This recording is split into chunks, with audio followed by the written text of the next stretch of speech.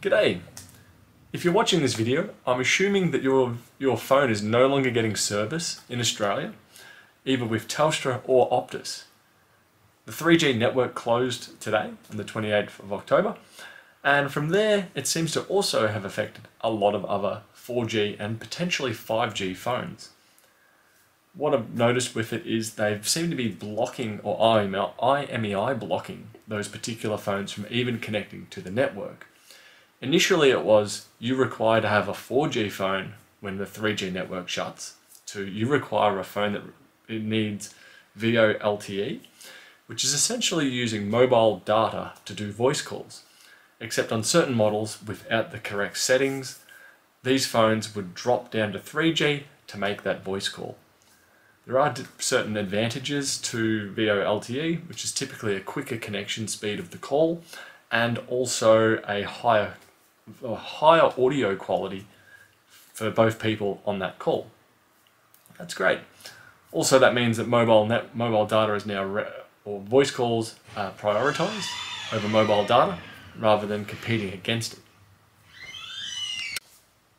Anyway, enough about the pros regarding VoLTE or VoLTE, depending how you want to call it. What does this mean for your phone? So your phone that's currently now blacklisted, there is very little you can do apart from replace said phone. I don't necessarily agree with why this has become the outcome. Initially it was get a 4G phone, get a VoLTE phone. Your 4G phone may not make phone calls after this date. Now to your phone is blacklisted from the Australian Communication Network, or the mobile network, which is absolutely ludicrous. I find that to be fairly obscene.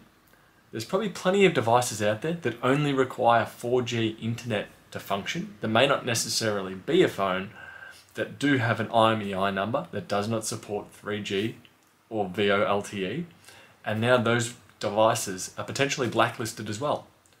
What happens if you have an older phone that was perfectly fine, did not support VoLTE, still communicated perfectly fine to your 4G network in your area, and you use that as a mobile hotspot?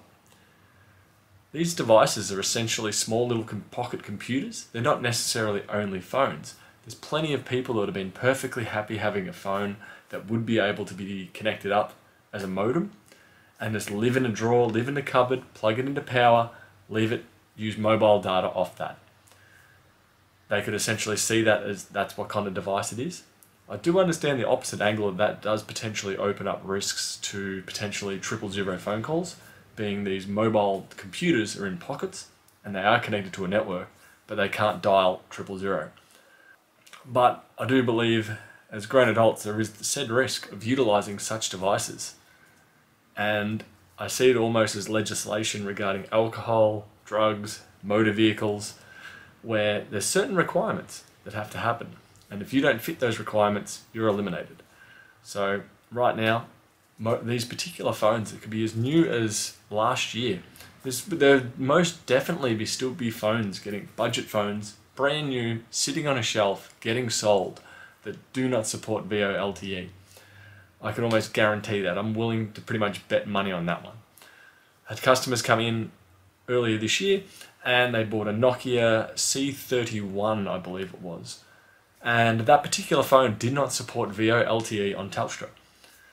Or at least from memory, that's how it went. Don't exactly quote me on that one. But the phone he purchased off the shelf from Harvey Norman at least 6 months prior, or 3 months prior, and now his phone is not eligible to even connect to the network, which is absolutely crazy. These phones that are now probably sitting on shelves, brand new, are completely disposable.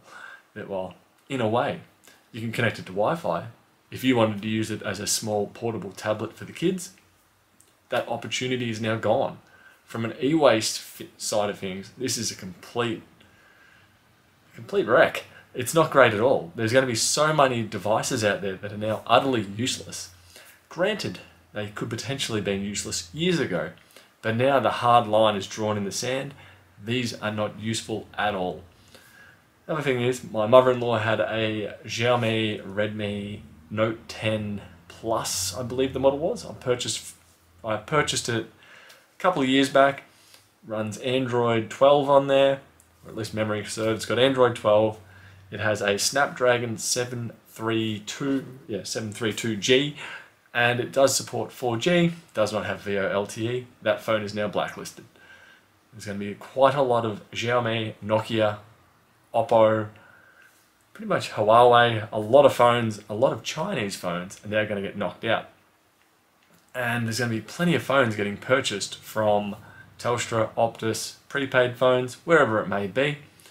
I do have a very cynical view regarding this, where I can see these potentially getting used to drum up sales.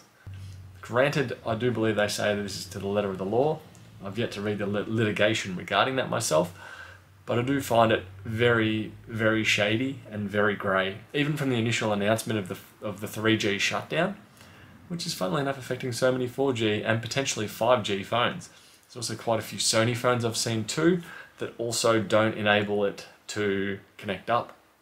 It's crazy. I'm curious how large this blacklisting of phones is. To bring it back around, if you're affected by this blacklisting of your phone regarding the mobile networks, switching to a different phone provider will not help.